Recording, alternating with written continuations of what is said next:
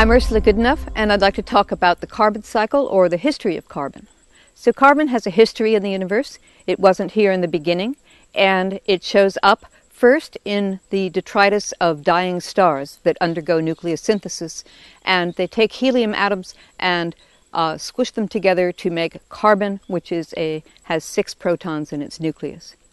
This carbon then spews out throughout the atmosphere, and when our solar system started, most of the carbon in it took the form of carbon dioxide, which forms spontaneously in the presence of oxygen, and it is a major component of the atmospheres of all of the planets.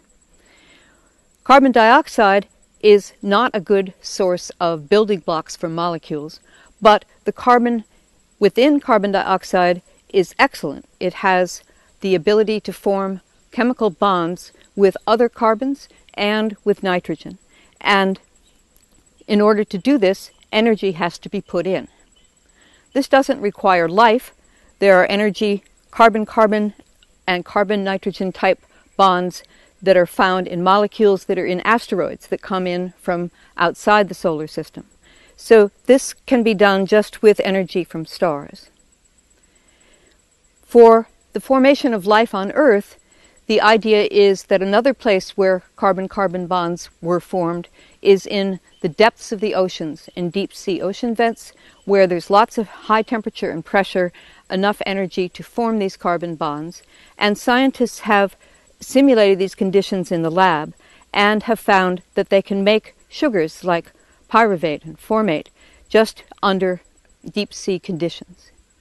So the notion is that a primal soup developed of energy-rich carbon molecules in the early Earth, and that this primal soup then fed into the original origin of life.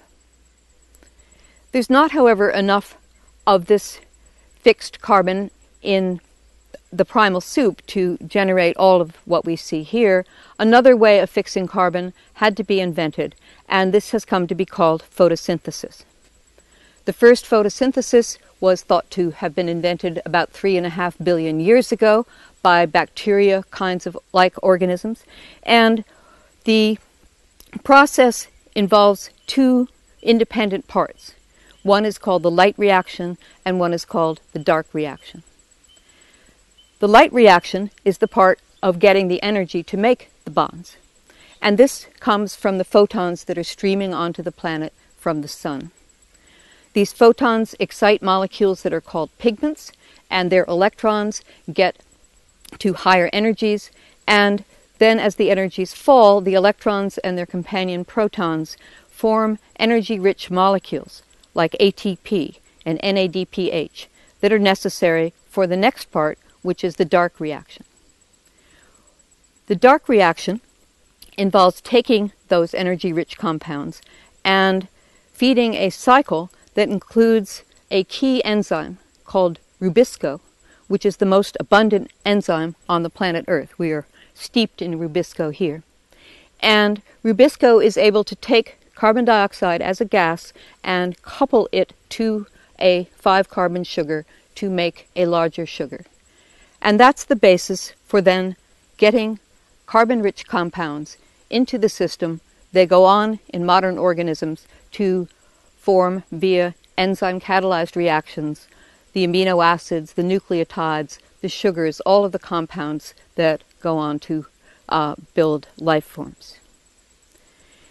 When the pigments give up their electrons, they need more electrons to come back in to fill their place. In early life, these electrons came from hydrogen sulfide and other donors, but about 2 to 2.5 billion years ago, organisms called cyanobacteria arose that could get these electrons out of water. And this was obviously a great idea because there's water everywhere. In the course of getting the electrons out of water, oxygen is released, and so the atmosphere began to get more and more filled with oxygen, which is sometimes referred to as the oxygen holocaust, because oxygen is a very reactive molecule and must have done a lot of damage even to the cyanobacteria that were producing it. This problem was solved by an invention called respiration, whereby oxygen receives electrons going back to water, and in the course of that you make more ATP and other energy-rich compounds. So the oxygen came to be a great idea, but there was a period in there when it was a problem. So today what we have is photosynthesis, almost all of it oxygen evolving, because these cyanobacteria became the chloroplasts that we see in all of these organisms.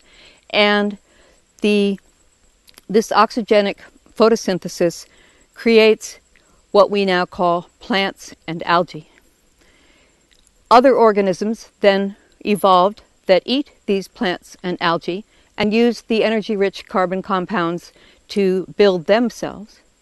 And then other organisms came along that eat the plant-eating animals and use these carbon bonds for their energy sources and their building blocks. What we have in the end then is a planet that is totally dependent on sunlight. If the sun went out, life would stop, and where abundant forms of fixed carbon are everywhere.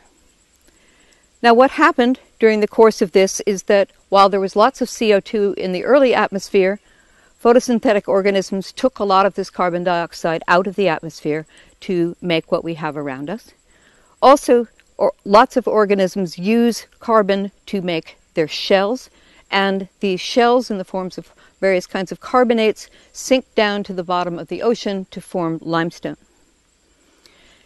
Dead organisms, over hundreds of millions of years, were subducted down deep into the earth via plate tectonic cycles, and this carbon energy-rich source became converted, given the heat and pressure under the earth, into coal and petroleum. So that was another way that carbon was removed from our atmosphere. What has happened in very recent times is that we have developed ways to bring that carbon back out and use it and burn it, releasing carbon dioxide. Carbon dioxide is what's called a greenhouse gas. It traps heat, and so as carbon dioxide levels rise on our planet, we get increased temperature and the capacity for lots of climate change. But for me, in addition to being concerned about that, I'm also very concerned about the fact that we're taking all of this wonderful petroleum from the center of the earth, or beneath the earth.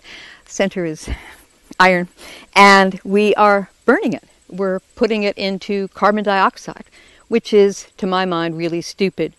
This petroleum is used for making plastics, it's used for other things. It's a very valuable resource for the planet, and we should be using it very sparingly.